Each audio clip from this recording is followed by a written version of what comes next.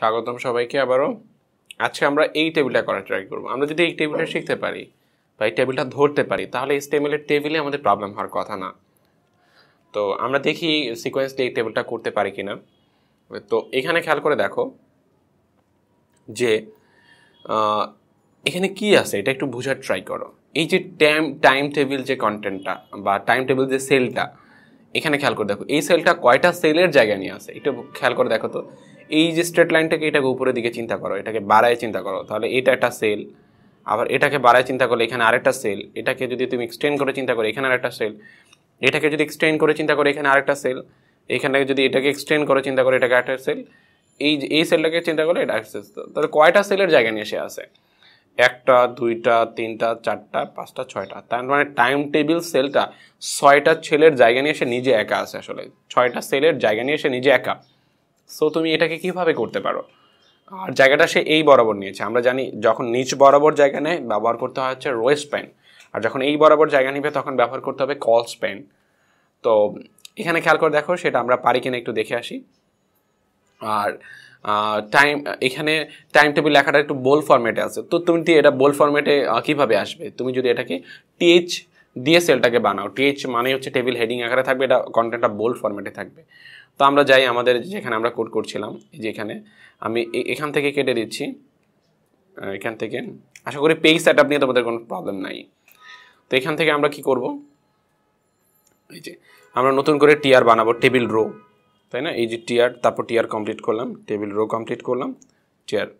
তো এর ভিতরে সেল আছে শুধুমাত্র একটা। তার মানে সেটা আমরা কি দিয়ে বানাবো? টিএইচ দিয়ে বানাবো, টেবিল হেডিং দিয়ে বানাবো। এই যে টিএইচ, তারপর হচ্ছে টিএইচ কমপ্লিট করলাম। এবং সে আসলে জায়গা নিচ্ছে, সে দেখো সে কলাম বরাবর জায়গা নিচ্ছে কয়টা সেলের? 6টা সেলের। 1 2 3 4 5 6। সে 6টা সেলের জায়গা নিয়ে সে নিজে একা আছে। তার মানে জায়গাটা সে কি এই বরাবর জায়গাটা সে নিয়েছে, তাই না? এই বরাবর সে জায়গা নিয়েছে। তো ব্যবহার করতে হবে কি আমাদের? কলস্প্যান, তাই না? তো এর এখানে আমরা ব্যবহার করব COLS কলস্প্যান ইকুয়াল 6। আর কন্টেন্ট মানে আউটপুটে কি দেখাবে? Time table TAVLE time table, control S। হ্যাঁ, তো রান করলাম। আচ্ছা, রান আমরা একবারে কমপ্লিট করি, রান করার ট্রাই করব। এখন রান করলে ফুলফিল আউটপুটটা আসবে না, কারণ আমরা টেবিলের কন্টেন্টগুলো দিয়ে এটাকে কমপ্লিট করি নেই। তারপর দেখো এর ওতে কি আর কিছু হবে? এর ওতে কোনো সেল হবে? অবশ্যই না। তুমি একটু ভালো করে দেখা আসো এর ওতে কোনো সেল হবে কিনা। না, এই রোতে কোনো সেল হবে না। এর ওতে একটা সেলই আছে, সে 6টা সেলের জায়গা নিয়ে সে নিজে একা আছে। তারপরে চিন্তা করো, এইখানে মোস্ট অফ দ্য স্টুডেন্টের কনফিউশন। এরপরেই তারা সাজাতে পারে না। তারা অনেকে একটা রো এর মধ্যে লিখে ফেলে একটা সেল। এখানে দেখো পরে যদি তুমি HTML কি বেসিসে কাজ করে? রো বেসিসে কাজ করে।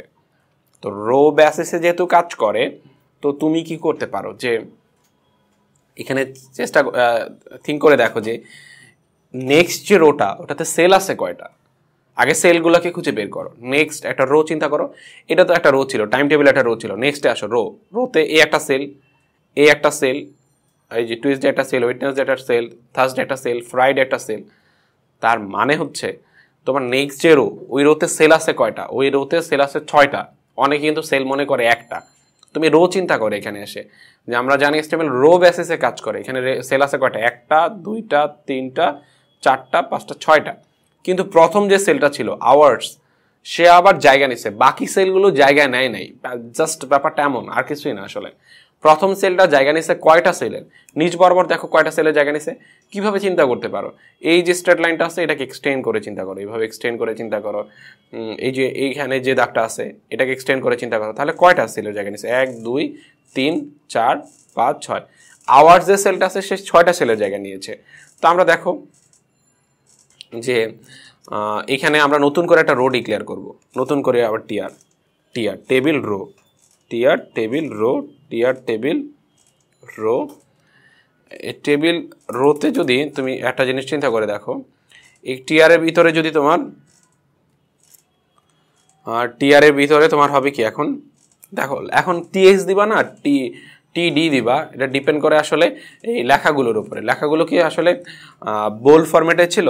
হ্যাঁ, আওয়ার্স, মানডে, টুইসডে, তো এগুলো ছিল একটু বোল্ড ফরম্যাটে। তো তুমি এগুলাকে টিএইচ এর মধ্যে দিয়ে করতে পারো। ধরো এইচ টিএইচ, এভাবে টিএইচ তোমার কয়টা লাগবে একটু খেয়াল করে দেখো তো, টিএইচ কয়টা লাগবে, সেল যে কয়টা সে কয়টা টিএইচ লাগবে, তো তোমার 6টা টিএইচ লাগবে। একটা, এগুলো কপি করে আমি পেস্ট করে নিচ্ছি, 2টা, তারপর 3টা, 4টা, 5টা, 6টা।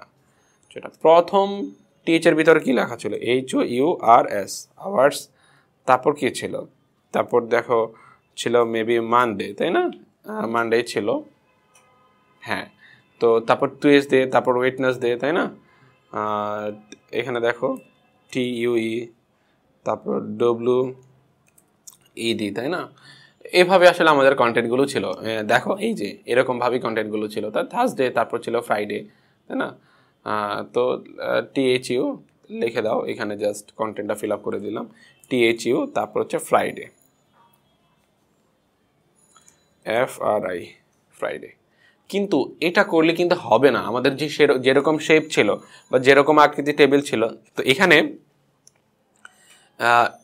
যেরকম আকৃতি টেবিল ছিল সেরকম আকৃতি টেবিল যদি আমরা করতে চাই, তাহলে আমরা যেটা করব, জাস্ট এই যে সেলটা ছিল সে নিচ বরাবর কয়টা সেলে জায়গা নিয়ে আসে, 6টা সেলে নিচ বরাবর যদি কোনো জায়গা নেই, আমাদের কি ব্যবহার করতে হয়, কোন অ্যাট্রিবিউট, রোস্প্যান। এই যে রোস্প্যান কয়টা সেলে জায়গা নিয়েছিল, 6টা, ইকুয়াল, দেখো সরি, ইকুয়াল হচ্ছে এখানে দেখো ইকুয়াল 6, 6টা সেলের জায়গা নিয়েছিল। দ্যাটস এনাফ, এখানে আর কিছু করতে হবে না, কারণ বাকি যে মানডে, টুইসডে, ওয়েডনেসডে এই সেলগুলো কি ছিল, একক সেল। দেখো এই সেলগুলো কারো জায়গায় নেই, এগুলো একদম সিঙ্গেল সেল, এই যে টুইসডে, ওয়েডনেসডে, থার্সডে, ফ্রাইডে, এগুলো সিঙ্গেল সেল, কিন্তু আওয়ার যে সেলটা ছিল সেই কেবলমাত্র জায়গা নিয়েছে, তাই না। আর এরপরে দেখো, এরপরে যে রোটা হবে, এই রো এর কাছে কিন্তু ফ্রাইডের পরে কিন্তু আর সেল নেই, তো এই রো এর কাছে তো এখানে শেষ, নতুন করে পরে আরেকটা রো ডিক্লেয়ার করতে হবে। ওই রোতে সেল আছে কয়টা, ওই রোতে সেল আছে 5টা, তাই না, সায়েন্স, ম্যাথ, আর্টস।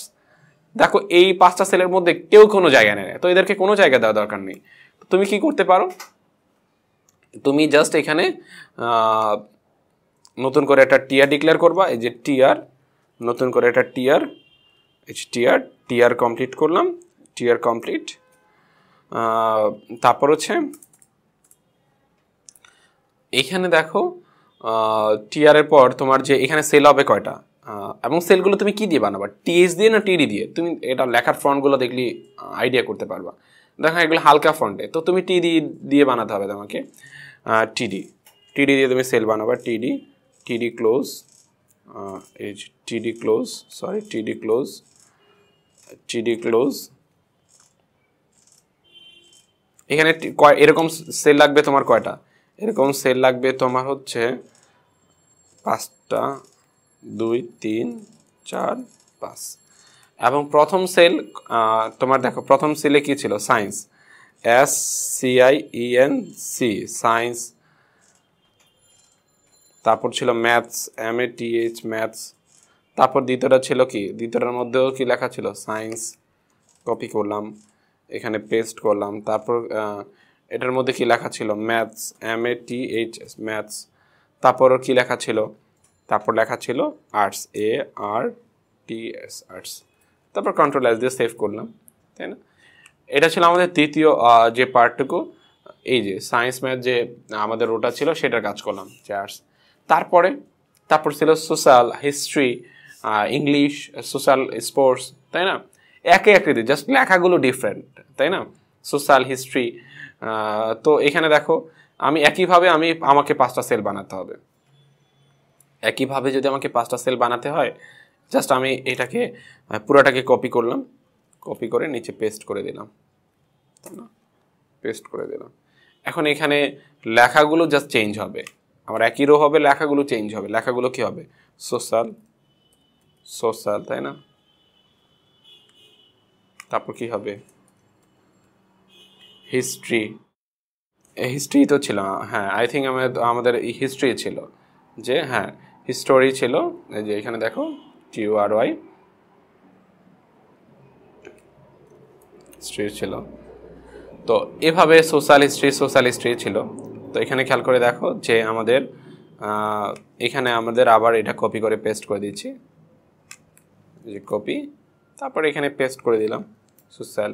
তারপর কি ছিল হিস্ট্রি, এই লেখাটাকে কপি করে আনলাম Ctrl+C, তারপর হচ্ছে এখানে পেস্ট করে দিলাম, পেস্ট।